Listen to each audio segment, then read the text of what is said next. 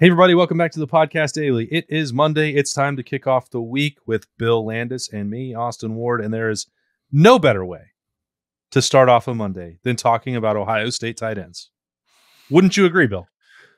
That's how I like to start every week. When we're not recording, I'll just go find my wife or my dog and start talking to them about Ohio State tight ends first thing Monday morning every week. Yeah, it's just it's better than a cup of coffee. That's where the juice comes. You start, picturing 13 personnel and Keenan Bailey spending 25 hours a day in the Woody.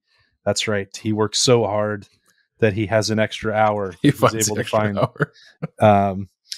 So Bill wrote about as we go through his state of the positions present and future, with sometimes a little look back at the past, which there certainly was in the tight ends at ohiostate.rivals.com. I thought it was an interesting look at this group because sort of in hindsight, you look at Cade Stover's numbers and you think, well, that was a pretty impactful year for an Ohio State tight end as a receiving threat. But then as a couple months go by, you look back, Cade was good, got injured a little bit. Mitch Rossi was very effective in the way that they used him.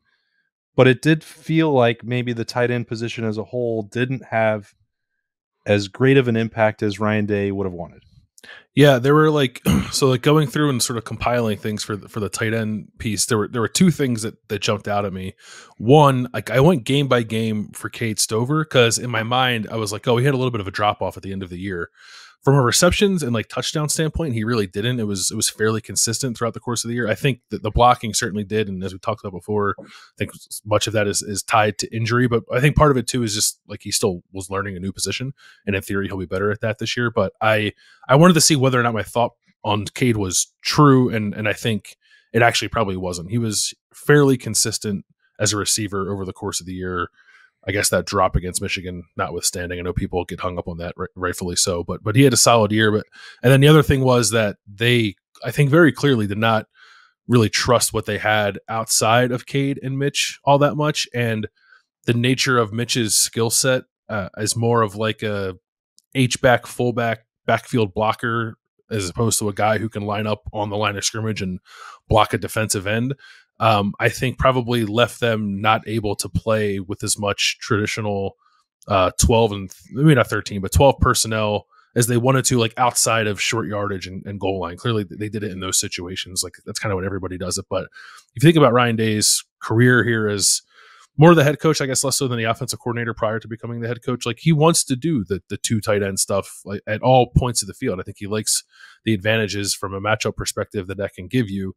And they weren't able to get to it a ton last year. And I think they'd very much like to get back to that this year. So that's kind of the overarching thing for me as I look at this group going into 2023 is how can they get back to the point where they felt so comfortable with Luke Farrell and Jeremy Ruckert to play that much? Can they get to that place with this particular group?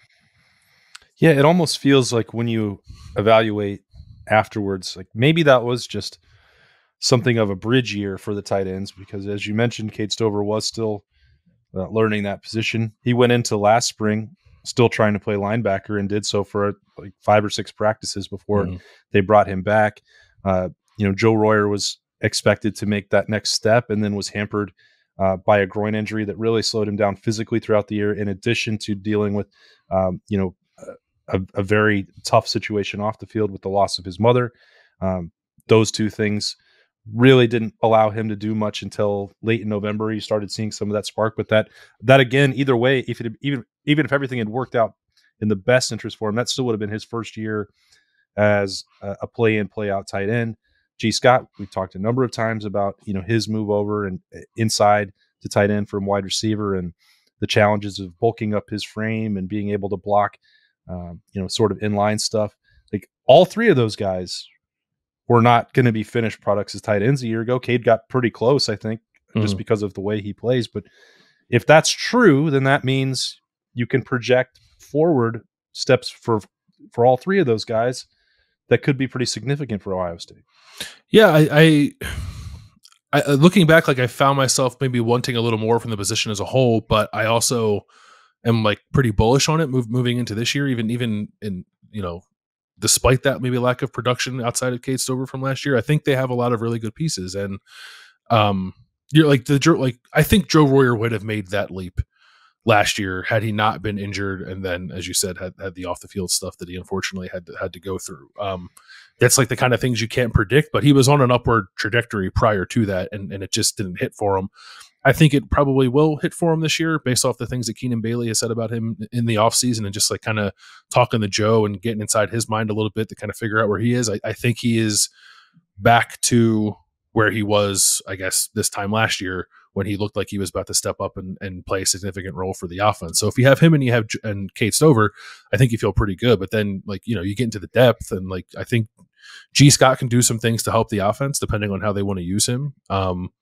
We'll see about like Sam Hart and Bennett Christian, I guess. But then like you throw Jelani Thurman into the mix, who's like a total wild card and unlike anybody I think we've seen at the position for Ohio State. And you can see a lot of different avenues for that position to become much more impactful than it was last year.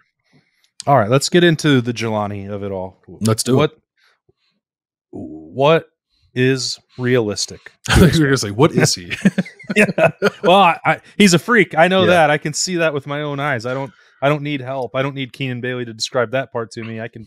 But the first I wrote about him last week, I thought that I gave him the edge over Carnell Tate for my freshman spring MVP. We talked about that a couple weeks ago. And the play that is burned in my mind is that first scrimmage that we got to see, the last drive there that Kyle McCord was leading.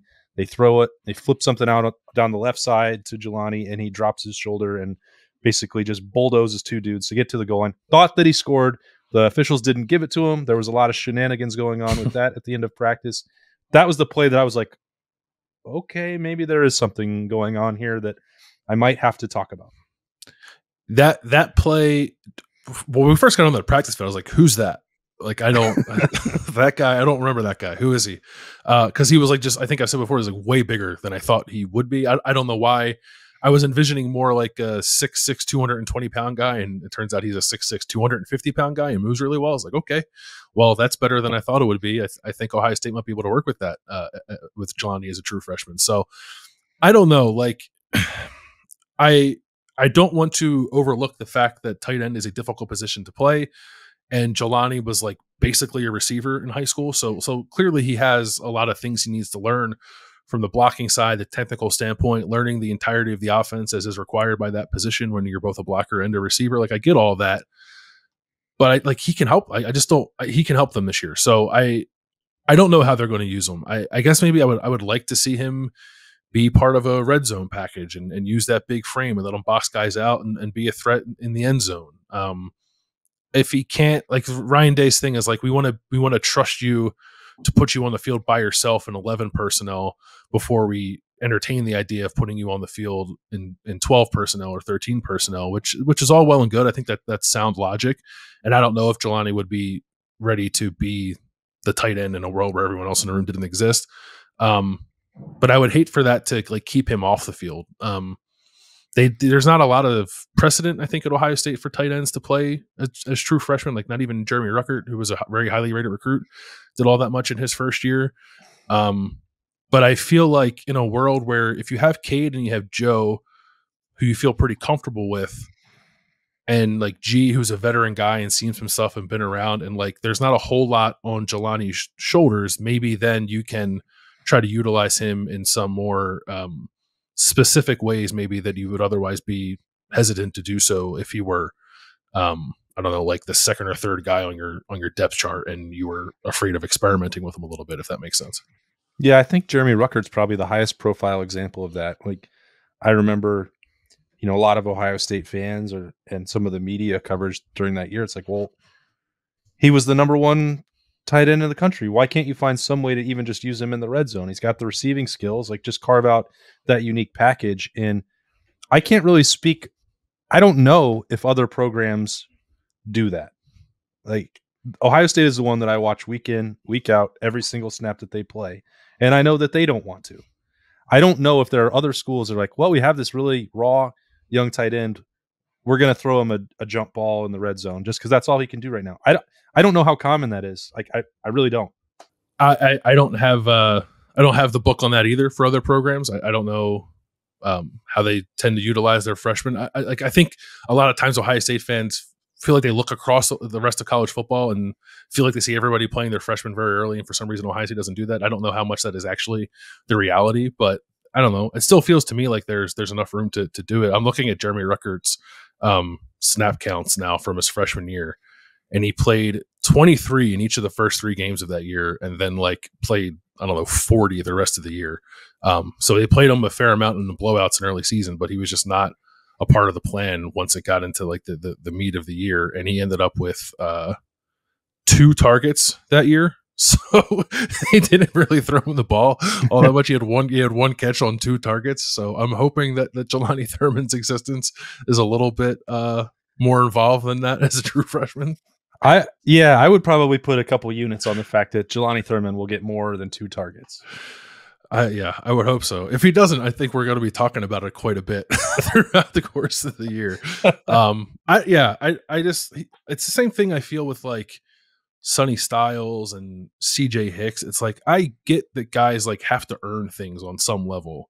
And I'm not saying that I guess those other guys are older, but like, I'm not saying Jelani should be the starter because he's a freak. But I also think that when you get guys like that in your program, it's kind of okay to embrace those things that make them the way that they are, even if it's just a little bit when they're younger players and they're not ready to kind of take on the full load of being a starter. So I think Ohio State is sometimes hesitant to do that. Not always. Like Travion Henderson got a lot of work as a freshman. Garrett Wilson, as we talked about before, got a lot of work as a freshman. Like they'll do it, but I think they could do it more. And I'm a little, I don't know, I'm hopeful anyway that they do it with Jelani. Yeah. At the top, it does help, of course, that you have Cade Stover coming back. And I think that he's really one of the people that can determine the ceiling for Ohio State this year in a way that goes beyond just how much is Ohio State going to throw it to him. Is his perimeter blocking better when he's fully healthy? Like the mindset and leadership, that's the hard part to quantify, but the guy had broken bones in his back. And once he was off the field in the Peach Bowl, things really changed for Ohio State.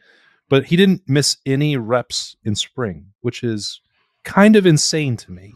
And then I asked him about it afterwards because, like, Berm and I were, talking with him, the week after the game. He was still in the hospital, I believe, as he was making his decision to get if he was going to come back or go to the NFL draft. And it's like, yeah, this thing was a little more serious than they thought, still working on it. And then it's like, he just leaves the hospital and is like, I'm going straight back to do workouts and I'm not going to miss any part of spring. It was a broken bone in his back. And that's the kind of rugged, work ethic mentality that I think Ohio State's got to have. He can set the tone for that. Him on one side and Tommy Eichenberg on the other, I don't think should be overlooked. They may not, be first-round NFL draft picks, but they're going to be instrumental in determining the attitude that this team plays with. I think last year, there was a lot of we're tough kind of talk, or we're going to be tough kind of talk, and it showed up at times, and at other times I thought it was lacking a little bit. But it's not like something you can just say and it happens magically. Like, I think you have to you got to be about it, and I think that Cade is. I think that Tommy is, and probably need more guys like that on the roster. I think as the 2021 recruiting class rises up here, there are some more guys I think who fit that bill, which is part of the reason why I think Ohio State can maybe take a step forward this year. But Cade is a tone setter in that way. Like, I felt that if you talk to him even prior to last year, like, you're around him, like, he just sort of emanates that. But then you saw him on the field almost immediately last year, like, okay, like, that's the guy. Maybe you'd like it to come from some other places on the offense in addition to him, but I thought that he brought that every week. Even when he didn't play his best, I still thought he brought that, and he's going to need to continue to bring it, and it's very important. Like, I probably didn't talk about that enough, honestly, last year. We saw some of the highlight plays that he made early on in the year, the big catch in the Penn State game when he ran the guy over. Like, you need that stuff too, obviously, but I think the edge that he helps cultivate for your offense in particular is extremely important and will be this year. At the top with Keenan Bailey, you have a first time full-time head coach, a position coach there in Keenan Bailey. That I didn't really describe that role very well for him at all. Really butchered it, to be honest. I've talked about him for a long time, so people probably don't want to hear me praise his journey any more than I already have. What did you make of his spring and sort of his role in shaping this moving forward? My view on Keenan has always sort of been I wasn't certain what his shot would look like, but once he got it, I feel like he would really like embrace it and make the most of it. And like that hasn't changed for me. He has a kind of personality that I just think like makes you think that he's destined for bigger things, and the work ethic to back it up, and the football acumen too. I think if you, like he's kind of an encyclopedia of football knowledge with all the different jobs he's held at Ohio State. So like I'm pretty high on his prospects as a coach, and I am also high on I guess the potential for the position group. And like, I don't want this to come off the wrong way, but like Kevin Wilson was like wearing two hats. He was the offensive coordinator. He was a tight ends coach. And it often felt like the offensive coordinator hat was far more time consuming for him. Like the tight end position was just like the other thing that he did, I guess. Keenan Bailey, all he has to do is worry about coaching the tight ends and knowing the passion that he has for his job and how much he wants to, I guess, like prove right the people that do feel the way that I think you and I feel about him, or maybe prove wrong the people that doubt he's as good as we say you are. Like I think that combined is going to bring something else out of this tight end position. And I'd probably think that about whichever position that Keenan was coaching, but the tight end group with like the collection of guys they have there, it's not a huge position group, might be uniquely positioned to take a step forward compared to some other places where Keenan could have perhaps ended up. So I think he's going to be really good. I think he's going to be good on the field. I think he's going to be excellent on the recruiting trail. I think you're seeing some dividends from that already with what they have committed in 2024. So yeah, I don't know. I guess I'm prepared to be wrong if it turns out that way, but I don't think we're going to be. I think the confidence we have in him is properly placed. Right. Yeah. The stuff that he's done to help Ohio State behind the scenes is really remarkable. I wanted to write about it or talk about it or do podcast episodes about it for a really long time, and Ohio State was resistant to that, which probably with good reason, because their rival once turned them in for having, quality control people doing too much stuff in the summer. So probably if I wrote down some of the things that Keenan Bailey was, and others, and not just him, others, like Ohio State has a really good sports staff. Maybe they would have been justifiably concerned that Jim Harbaugh was going to call the NCAA about that again.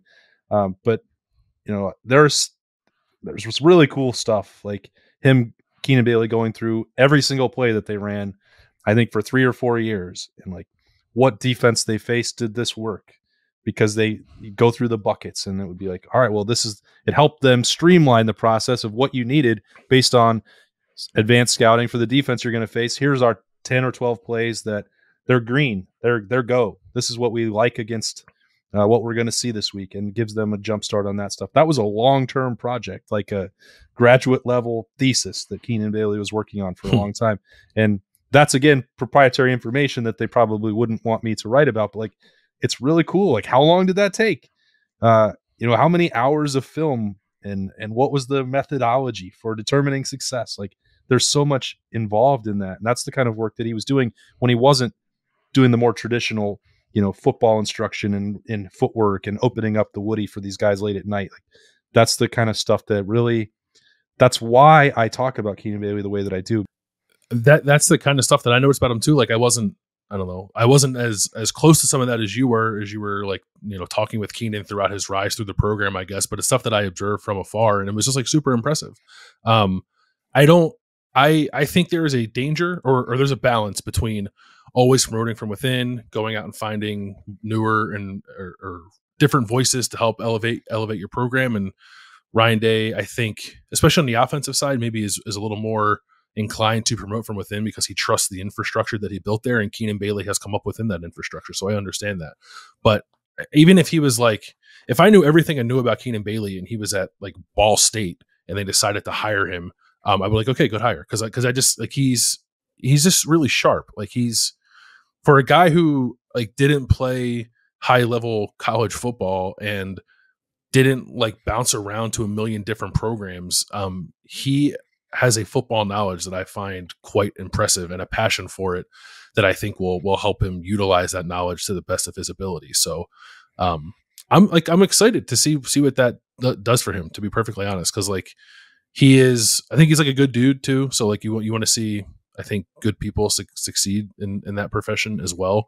So I think it's going to work out quite well for Ohio State that they put him in that position.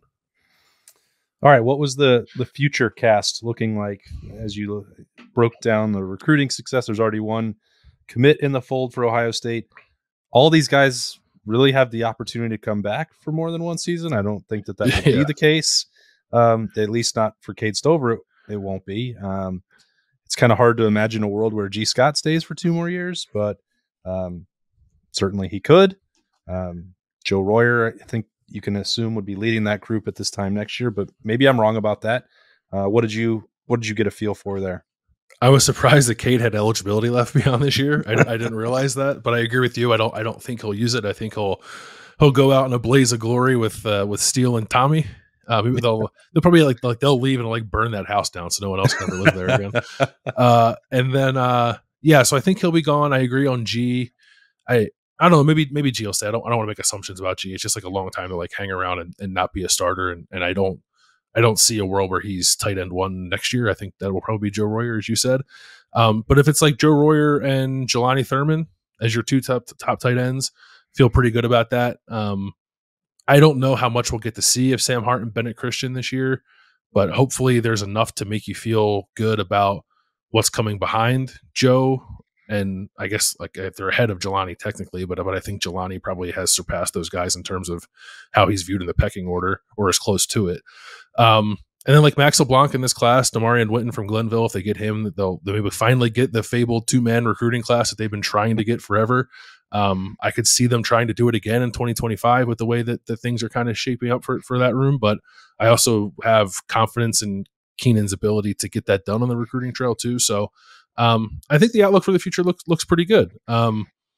I wish I had more information on Joe Royer, but he's a guy who I'd buy stock in as well. So I think for the present and the future, it looks like a fairly strong position for them. All right. A Monday tight end edition of the Podcast Daily, plus a bonus Stonk Watch from Bill Landis. What more could you possibly ask for? Hope that this gets your week started right. Another one of the off season that we're just going to mark out and head into a holiday weekend, and time will be flying by. It'll be late July. We'll be in Indy before you know it. Hope so. That'd be great. Anyway, thanks again for joining us. That's Bill. I'm Austin. We will talk to you later.